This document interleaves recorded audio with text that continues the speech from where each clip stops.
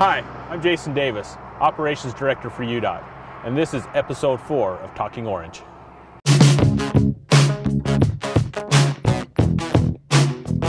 I'm here at the mouth of Little Cottonwood Canyon, one of the places that makes Utah such a unique location and a place that a lot of people travel to just to ski our world famous snow.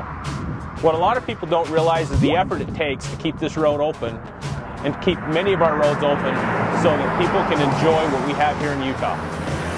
We have, of course, our snowplow fighters that are using a lot of different equipment, from snowcats to loaders to graders to the largest snowblowers you may have ever seen. I want to personally thank all of our snow fighters for doing such an outstanding job keeping our roads open and clear and safe for everyone traveling in this winter. It's been a long winter, and they've done an excellent job in doing what they do best, keeping the snow off the roads. But we also have another group up here, our avalanche forecasters. Those folks are putting their life at risk every day to keep the canyon open and safe for people going up and down. Without the efforts of these unique people, we would not be able to keep our roads open in this canyon and in many other places across the state. What they do day in and day out is a testament to the effort that we put in at UDOT. Our efforts to keep Utah moving is tied directly to our economy of our state. Everything we do, from keeping this canyon open to keeping many other roads open across the state, has a direct effect on the economy in this state. Let's take a moment to talk about our avalanche forecasters. Those folks are up at times that we are all asleep.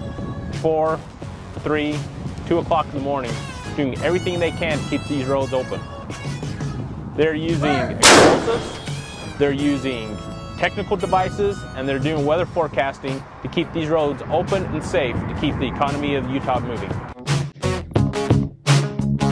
So while bringing these avalanches down is complex, dangerous, and risky, there's also the next step in the process.